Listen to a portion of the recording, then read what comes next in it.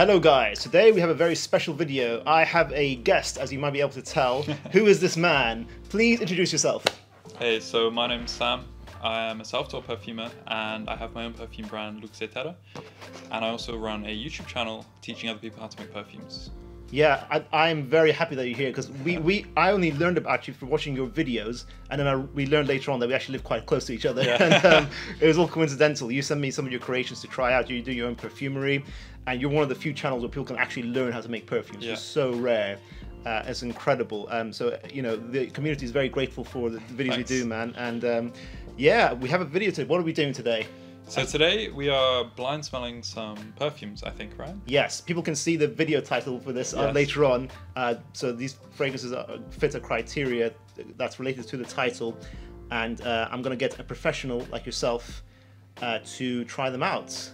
So as a perfumer, I must know, as a self-taught perfumer, I'm someone who's quite interested in creating perfumes. Yeah. But despite that, it may sound odd, but I haven't actually smelled that many perfumes from the shops. Yeah.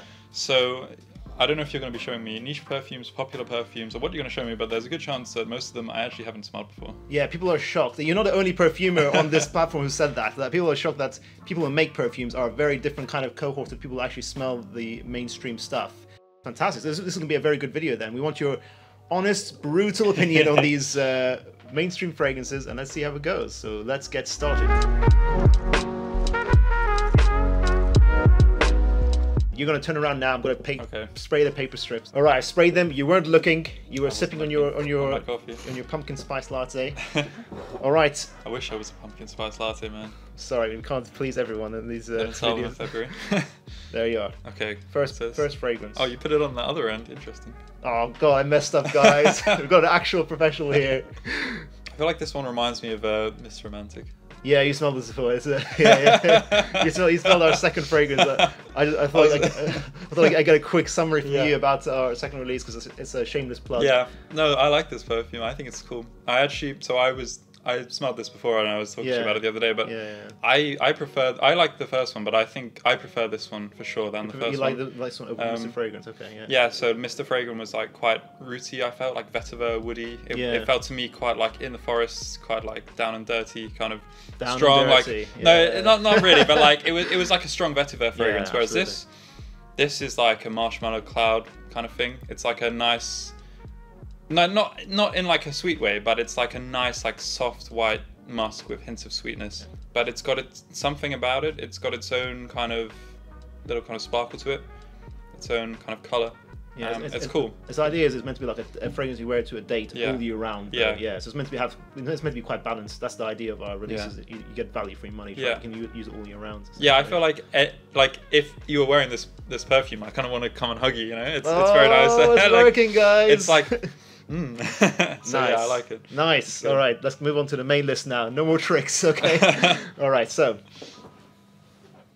to me, this is like very much a citrusy, or at least what I can smell at the moment, like a strongly kind of lemon/bergamot top note, something like that. It's very kind of fizzy citrus, which to me is like the bergamot smell that you get. I often find with these lemon top notes, they don't last that long. No. So I'd be interested to know what happens after the lemon top note with a fragrance like this. What would you give it out of 10? So for me, it's not my kind of thing that much. Like a strongly kind of like classic Cologne citrus. So I probably wouldn't give it like a personal rating, but I at the same time think it seems to be balanced like fairly nicely. So maybe like a 6.5. 6.5. Okay. But that's more like a bit subjective as well. Like if you really like a kind of slightly woody, citrusy Cologne. No, forget what everyone else thinks. It's just your brutal opinion. You know, then it's going to be higher. So. Okay. What would you give Mr. Romantic out of 10? Let me think. Maybe an 8.5. 8.5. Yes. Yeah. Okay. So Mr. Romantic's beats Chanel, Allure edition Blanche. Yes. Yeah. For sure. I would definitely like if I had the choice between the two, I'd prefer Mr. Romantic. I think. Fantastic. Oh, that's great. So this one I smell like a certain aroma chemical note in perfumery called undecoverto or something similar, which is similar to like a violet leaf absolute kind of note. Oh, okay. So it's like it's weird. A very good note. It's like almost like a watermelon like smell. This note can be quite difficult to use. It's very strong However, in this perfume, it actually has been blended in very nicely. So I think for me, that's already pretty good. You appreciate the creativity a lot more. I appreciate the creativity in this one. It's a bit more unusual. I don't think I've smelled something that's quite exactly this combination of notes before. What would you give it out of 10, Mr. Mason? I don't know. Maybe again like an 8.5, 8, or nice. Maybe an 8. Nice. That's quite polarizing. I don't know. I quite like it. I think I quite like it. Nice. Man, this reminds me of something, but I can't quite put my finger on what it is. So it's like a pleasant smell, right? It's quite nice, but it's also like it feels quite like generic-y in a sense. It feels it doesn't have like a personality. It's just like a general kind of like a nice smell. What are some notes you're getting from it? Well, that's the problem with it. I find it very hard to pick out the notes in this. I think for someone a bit more reserved, maybe. I think it's a bit more feminine than masculine. What would you give it out of 10? I would give it a 7. 7 out of 10. For me. Okay. But I think for the right person, I could see this being like a very like discreet, just nice, in their point of view, perfume. Nice. All right, Aaron, Terence Hughes, do you want to go for this paper strip here? I'm kidding, by the way. Okay. This is like super ethyl malto kind of. Oh, you definitely are Aaron Terence Hughes. Everdil, like Veramos kind of smell. Yeah, ethyl malto is like a base note in a similar way to like vanillin. Ethyl malto is kind of sweet, isn't it? It's like a gourmand note, and it's it's a bit like a candy floss note, let's say. Right, yeah. So like imagine that sugary candy floss taste. It's like that as a smell. Okay, that's pretty much. What do you think of this one? So this reminds me of like the Baccarat Rouge kind of smell. That like, and also kind of like the classic angel like gourmand thing. Right, yeah. That kind of style of where Mugler angel, where you have like the ethyl malto as like a very prominent note. You usually add like patchouli to this kind of thing as well. But yeah, it's that, and it also smells like it could have something like a lavender or bergamot, some kind of linalool containing natural in the top note. Linalool is like a lily of the valley material. It's like an aroma chemical that's found in a lot of different naturals. Okay. But it's found across the board in like so many things that it's almost impossible to pin down what it's like. On its own, it smells, I find, a bit of like a kind of sweet herbal smell. Okay. Yeah, how would I rate it? I feel like there are a lot of perfumes in this genre, and I feel like this one doesn't stand out, so I wouldn't rate it that high, maybe. Okay. I'll give it So maybe I'll give it a 6, I think. Because I think something like this isn't really hard to make. For me to make something like this, I mean, no, but like, maybe it's not going to smell like the same. This is why people should go to your channel, because this guy, yeah, I smelled your stuff, you're very good, so yeah, I can actually imagine to make like, not 100% this, but to make like 85% the ballpark of perfume, it's like you only need a few things, and I'm not getting something from it that is super original, that's making it wow. So I just don't see how I could give it more than say like a 6 or a 5 or something like that. All right, let's go to the last fragrance now. So if you pick up that fragrance, this one, yeah, that's it. I smelled something and I was like, for a second, I know what that is, and then it slipped my mind. It smells like a rose-based perfume with maybe some kind of like woody notes or oud notes or something. Maybe, I don't know, but definitely rose, and maybe some violet notes. Yeah, violet notes in there as well. It's got like some iron, I think. Iron notes are based off like violet leaf, the violet flowers in it, which is I come onto this stuff. I'm saying these weird words, and your viewers are probably like, what is this? It's like the same concept we described before. They've taken a certain part of the violet flower and isolated it to use it. These molecules. If you have, do you know the Parma violet sweets? I know of them. I can't remember their taste. Oh, okay. Yeah. Well, like a classic violet flavoring, you might find any food that's got a violet flavoring. Okay. You know that kind of taste, right? That violet taste that comes to mind. That is just basically iron-ons, which are a class of molecules you can put in perfumes. So it smells like there's some of those in there as well. What's your overall opinion of this fragrance and this construction? So I think it's well constructed, because I think rose is really hard to use. Actually, it's very hard to use. So I think it's just technically, for that reason, quite good. It's because it smells quite nice. I wouldn't say it smells like, again, it's not super like insanely creative or anything, but it's like, it's well put together. I think it's just if you want like a nice rose fragrance that's like well done, and it's nothing like crazy special, but it's like, it's solid. It's like you wear this and like 10 out of 10 people probably say, oh, that smells nice. Okay. It's just like a crowd pleaser fragrance. Is it a men's or women's fragrance? So I think this could be either, actually, because it's unisex. Yeah, I think it could be either. So that's Moschino Toy Boy, which is like a teddy bear bottle you might see in the department store. You might, at least it's quite prominent. And what would you give that out of 10? So I would actually give that like an 8 out of 10. But saying that, I would put it on the same as the other one. I would actually move up that other one from before, I think. Remember, did I give it a 7? You gave them Nuit, I think like a 6. I don't know, we have to watch the video back. But, okay, I would maybe bump that up to a 7 then. I prefer this one still, but I think they're actually both in like a similar category. I would put like crowd pleasing, like just you can put it on, like they're pretty fail safe. So daily fragrances you just wear as like a safe. Yeah, like it wouldn't be like insanely like, wow, like this perfume's something special, but it's like, to me, like these are just solid picks. Like you can't go wrong with them. They're just like well blended, well balanced. Amazing, fantastic. That's it. That's all the paper. That's all the strips there, guys.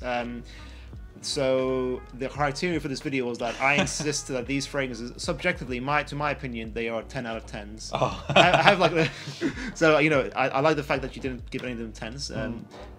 It's hard for me to rate these though, because like I feel like when I say a number, I haven't really had a time to properly digest it, so I'm having to give like really rough ballpark numbers here. So I feel like if I went back, smelled them a bit more, and did it again, I'd probably give them like all different numbers or something. Yeah, like your channel is a lot more serious than my channel for sure. Yeah. Like you do really technical stuff. You've heard my feelings today, but at the same time, sorry, man. no, that's fine. That's fine. I'll recover eventually. But like, who's the kind of person who should go to your channel? Because you have a very unique channel.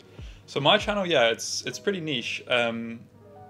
My channel is essentially the channel for if you want to learn to make perfume yourself, if you want to learn the art of perfumery, which means learning how to work with raw materials and, how do I pick which raw materials, where do I go and buy those, and then, how do I start making perfumes, for example, how do I start thinking about blending them together, how do I even just think about making a perfume, what process do I follow, what do I do, then that's kind of essentially what I cover. Would people who don't necessarily want to start making perfume straight away still be interested in the kind of content you produce? Potentially, like if you're quite into fragrance in general, and say you're into the individual notes, I'll do a lot of videos just where I go through different notes and, for example, different raw materials, both natural and synthetic, which you might put in them. So for example, recently I did a video on oud where I compared some real oud to some different synthetic oud bases.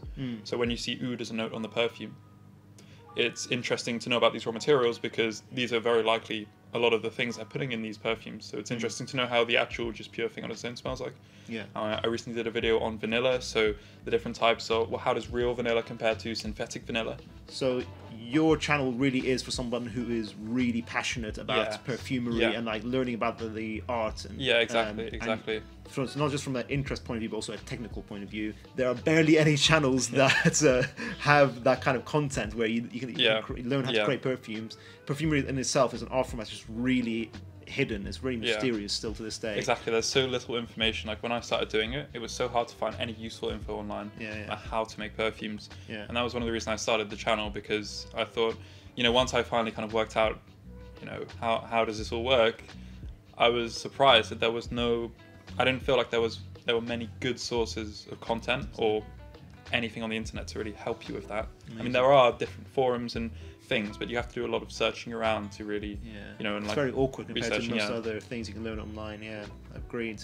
And as you said before, you have your own brand, Luxe E Terra, which people will see as B-roll as well. But I got your two. Yeah, the name's terrible. It's so hard to pronounce it. No, it's cool, man. It'll become a household name soon enough, anyways. So you got 3 fragrances. I'm going to leave a link to the sample you can try, which you're at the moment it's only UK only, but eventually you have more destinations. So I'm working on doing US shipping quite soon. So hopefully in the next month or 2 months, I should be able to finally ship to the US. Fantastic. Yeah, so they're very so all the perfumes that I make, the idea is about the brand to make it a bit different from your other fragrances. Is all the perfumes are very like story and artwork driven.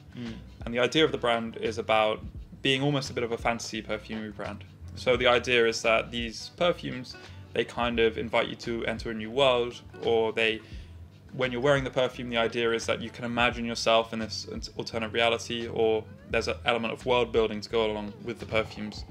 So it's not just, put on the perfume. You can treat it like that, of course, if you want, like any other perfume.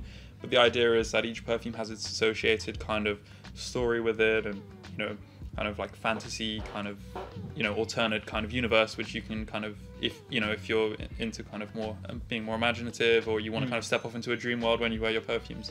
Yeah. And the idea is it invites you to kind of escape a bit.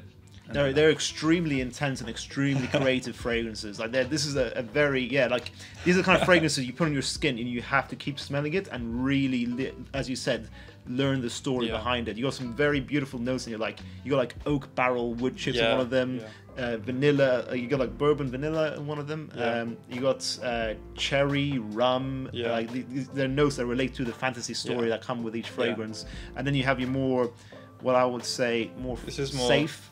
Yeah, this is maybe a more like close to a commercial. Okay. Less niche, close to a commercial perfume. This one's like the Eau de Toilette. By Virtue of Sunbeams is what it's called, yeah. So this one was released last summer. Yeah. And this one is meant to be more of just like a casual, like fresh, light, more sunny splash on fragrance. So it's weaker, not as high concentration. It doesn't last as long. Well, you say that. So this is an Eau de Toilette. I wore this in winter time. I think it's even my favorite of the three. I really, really like this. And it's a summertime Eau de Toilette, but I still got at least 6 hours on my skin, which is very impressive. Your other fragrances, I got about 24 hours on them. They're insane. Like they're very, very intense. I think as someone who's a bit newer to perfumery, my brand's a bit younger. I haven't been doing this for so long. I think one of the worries I have always is, are people going to complain that the perfumes don't last long enough? No. So I always try to